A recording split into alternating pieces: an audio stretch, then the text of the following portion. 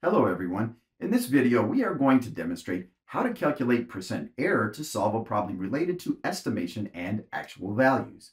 So imagine a university projected a fall enrollment of 6,150 students.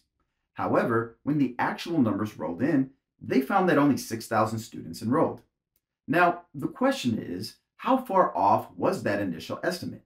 To answer this, we are going to use the percent error formula. To calculate percent error, we subtract the actual value from the estimated value and divide the result by the actual value. Then we just take the absolute value of that result and multiply by 100 to express the error as a percentage. The measured value in this case is a predicted enrollment of 6,150. From that, we subtract the actual enrollment of 6,000, which results in 150.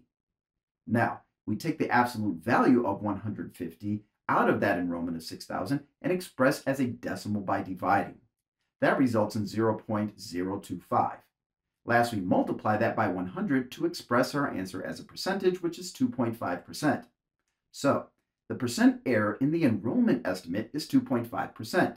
This means the initial estimate was off by 2.5% compared to the actual enrollment.